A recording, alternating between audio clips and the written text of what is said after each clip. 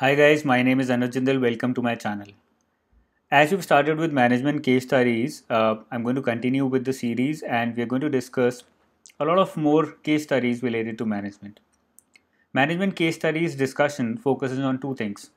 Number one, understanding what kind of case studies can be asked from you in the examination. And number two, how to come to the right answer by either elimination or understanding different portions from the case study by figuring out the keywords from these case studies. So without wasting any further time, let me start with the session on case studies. If you have not gone through previous case studies, you might find it difficult to understand the way I'm going to discuss these case studies today. So I would request you, if you're a serious aspirant, to go through the case studies, previous case studies that we've already discussed, and then to come back to this session. The first question is, or the first case study is about James Washington, who has joined a new organization as a manager. Dorothy is his subordinate, but she's been an old worker in that particular branch. She's been working there for over 12 years, and therefore there is a strong leadership and ego tussle between James as well as Dorothy in that service center. The question is in Northview servicing, Dorothy is facing ego clashes with James, leading to an unhealthy environment. As I said, they are facing ego problems because Dorothy is not able to accept James as a leader or as her superior in the service center. Which type of leadership style should be used by James in such a situation? When there is a strong ego clash, when there is a strong ego problem by the subordinate, in that case, in order to calm him or her down, participative leadership style is the most effective, because in that case, by using participative style, you are satisfying the ego that your subordinate is facing, or the ego that the subordinate has. Because in this case, Dorothy has been working in the service center for the last 12 years. She knows that she's very experienced. She knows that she can actually handle the entire service center on her own. But despite her being so experienced and so knowledgeable, the company, instead of putting her or making her the manager, has brought in an outside person who's also a fresh graduate, very young to Dorothy. And therefore, it's natural that her ego is hurt because she feels that she's more qualified when it comes to working as the manager or leading the service center as the manager. So, in this case, the best approach for James would be to adopt a participative style. Now, what are these four styles? Let's understand them one by one so that you're more clear about the differences between them. We have four: directive, supportive, participative, and achievement oriented. Directive is for workers who are working on ambiguous tasks, and because they don't know what is to be done, they need to be directed by the superior, by the leader. In this case, the subordinates are often uneducated, or they expect the leader to lead them, to tell them what is to be done. In supportive, positively affects satisfaction of subordinates working on stressful and frustrating tasks. So it is more of a psychological situation. It is used more in psychological situations where the subordinates are stressed and are working on tasks that are long, that are frustrating, require a lot of time, and therefore it becomes important for the leader to provide them the psychological and the moral support that they need. The third one is participative, wherein if ego is involved and if you're doing non-repetitive tasks, then in order to satisfy the subordinates, you need to participate with them and fulfill their egos so that they work effectively. And the last one is achievement oriented, wherein you are dealing with ambiguous and non-repetitive tasks, but the subordinates in this case are more educated and are more focused upon achieving something in their lives, are more focused upon learning something new. They're not just focused on the task at hand, but they're also focused on the bigger picture of growth. And therefore, the leader has to provide them a vision so that they're able to they're able to fulfill those ambiguous and non repetitive tasks more effectively. I hope you've understood the differences between them. They're very psychological in nature. The focus is more less on task and more on the person doing or completing the task.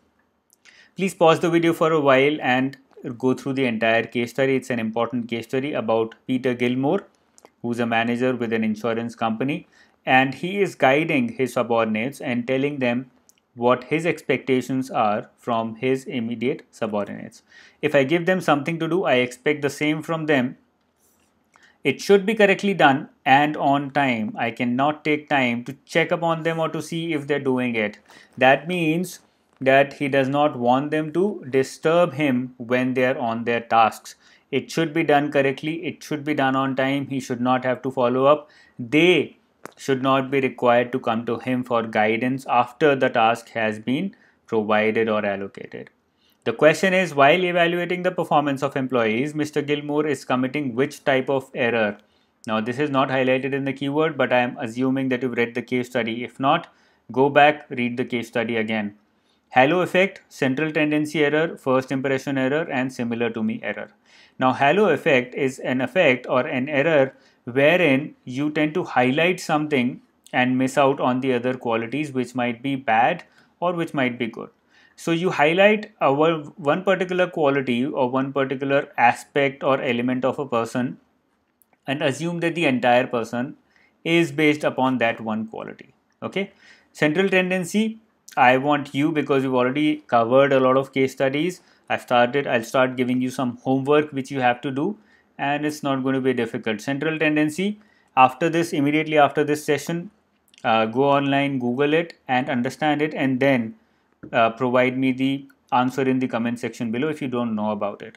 First impression error happens when you, for example, you meet someone and the first impression is very good, so you assume that the person is very good. You meet someone, first impression is very bad, but after that you see a lot of improvements, a lot of good impressions, but your first impression overpowers your idea or your assumption about that person, and it affects your behavior or your conclusion about that person. And the last is similar to me error, wherein you expect the other person to be similar to you, and if he or she is not, then you assume that he or she is bad or not of such a good behavior or not committed enough. So in this question, Mr. Gilmore is committing the fourth error, that is similar to me error, because he's expecting that everybody is committed to the same level, not only the same level to the same level, but also committed in the same way as he has been to his boss in the organization. Every person has a different way of showing his or her commitment. Okay. Mr. Gilmore's way was different. The subordinates' ways might be different. Okay. The next question is, as per Likkert's management systems, which of the following type of leadership style best suits the characteristics portrayed by Peter? So which of the leadership styles best suits the characteristics portrayed by Mr. Gilmore? Exploitative, authoritative, benevolent, authoritative, consultative, and participative. Before answering this question, let's understand all these four one by one. The first one is exploitative authoritative, which assumes that there is no trust, or which says that there is no trust and confidence in subordinates, which has not happened in this case. Subordinates in return, because there is no trust and confidence, so they don't feel free at all to discuss things about the job with their superior. The second one is benevolent authoritative, wherein you have trust and confidence in your subordinates, but at the same time the subordinates do not feel very free to discuss things about the job with the superior, because you are benevolent in being in your nature, but at the same time you're authoritative, so you're not giving them enough power, you're not giving them enough freedom to decide what they want to do. You are making decisions on their behalf. The third is consultative, where you consult them, but at the same time the decision making power lies with you. So it is the decision making power which is changing. Decision making power lies with the superior, decision making lies with the superior here.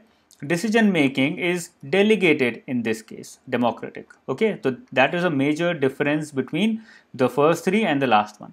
So in consultative, you are consulting the subordinate. Let's say you have 5 employees below you. You're consulting them. You're asking them, okay, what should be done? We have this problem.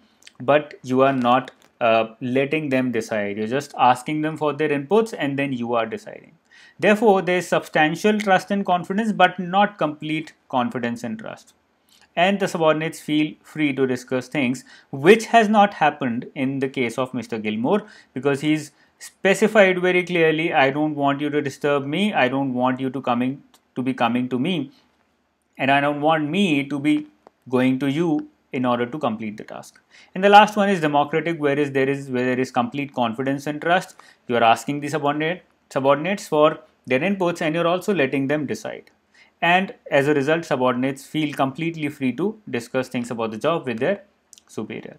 So the answer to this question very clearly is benevolent authoritative, because in this, the decision making, number one, has not been delegated. Democratic cannot be the answer. And at the same time, there is no free will of the subordinates to discuss things with their superior, in this case Mr. Gilmore. So the answer left is benevolent authoritative. So the answer to this question is B, benevolent authoritative. Okay, so this is again a chart, a diagram where this 4 styles of management by Rensis Likert, exploitative, authoritative, etc., have been depicted in the form of a diagram. The first one is exploitative authoritative, wherein you have a gun in your hand and you tell the subordinates what is to be done, and so they often are not nice to you. Then you have benevolent authoritative. Yes, you are praising them for their work, but at the same time they're afraid of you. That's why facing on the other side. And then you have consultative, where you are consulting your subordinates, but at the same time you're not helping them or giving them the freedom to decide. And then you have participative, where everybody wants to work and everybody is participating in the activity. The fourth case study for today is about Mary, who started taking a lot of lunch breaks, whose performance started going down at her work because of certain problems, and she also started drinking. So I request you to pause the video for a while, go through this case, this particular slide, and then I will be moving forward. So this is the first slide, and then we have the question. In order to make Mary work, which of the following motivational approach or technique has been used by Helen? Carrot and stick, job enlargement, Herzberg's hygiene factors, job rotation. A very simple question, but at the same time very intriguing. Let's start with Herzberg's hygiene factors. Did Helen, in any scenario in the previous case, give her more money or more any kind of promise to provide her more safety, more security? No, she did not. Therefore, hygiene factors are out. Job rotation. Did Helen put Mary to any other work? No, she did not. She's been working on the same job. Job enlargement. Did Helen provide more work to Mary in the same department of the same kind? No, she did not. Yes, she did follow carrot and stick, because she kept motivating Mary, and she kept asking Mary what the problem was, and at the same time she also was not afraid of punishing Mary when she was not doing well. So she threatened Mary that you will be fired if you do not mend your ways and you continue with the same attitude in the workplace. So the answer is A, carrot and stick. In this way, you try and eliminate all the possible options by using some of the other logic, but using logic and using your knowledge depends upon how much have you read. Therefore, management case studies are purely dependent upon your knowledge, and secondly your application, or the right application of knowledge. Okay, we have the fifth case study here. I want you to go through this case study. The keywords have been highlighted for you. You can pause the video for a while. Let's move to the question. Jerry and Robert might still face some serious issues despite employing like-minded people as executives in the organization. From the below statements, choose the statements that are not correct. Choose the statements that are not correct with respect to this organization. So we find out the statements that are correct, and then we jump to statements that are not correct. Let's start with the third one. Groupthink strategies will work well among executives in the organization. Groupthink strategies. If you don't know what groupthink is, you probably might get confused here. Groupthink strategies are, a groupthink happens when people of the same kind, let's say same gender, same race, same age group, start working together. Okay. Therefore, yes, because they belong to the same race, chances of groupthink happening are very high. The organization will be deprived of cultural diversity. This has been clearly specified in the case as well, that cultural diversity will take a hit because people from the city, from another gender, from other race, from other culture are not welcomed in the organization for some or the other reason. The second one is intergroup conflicts between the top level and middle level management might take place in the organization. Okay, this is very confusing because we're talking about intergroup conflicts. And the first one is about intra-group conflicts, and it says it will not take place in the organization due to employees from the same race and gender group. So, intra-group conflicts will not take place in the organization due to employees from the same gender and race group. So, conflicts don't have anything to do with race and gender. Conflicts do happen among people of the same race. You're working in India, you're working, let's say, in Noida, and there are all the people, the entire staff is from Noida. Even then, there will be a lot of conflicts in the groups. Therefore, this is certainly incorrect, and we have to identify the incorrect ones. And the second one is intergroup conflicts between top and middle level management might take place in the organization, which is correct. Yes, intergroup conflicts might take place. So the correct answer for us, which is incorrect in this case, is E, one only. This is the explanation. You can pause the video and go through the explanation. So this was all about this particular session where we talked about a lot of management case studies. I'm successfully and very committedly revising the entire current affairs with all the enrolled students through the crash course that I'm running, working 24/7, trying to revise everything with you and ensuring that you're well prepared for the upcoming examination, and more students of mine are able to clear this year's examination. All the very best. Take care. And if you want to enroll in the paid group in the crash course, you can do so by going to the website or by using the links available in the description section below.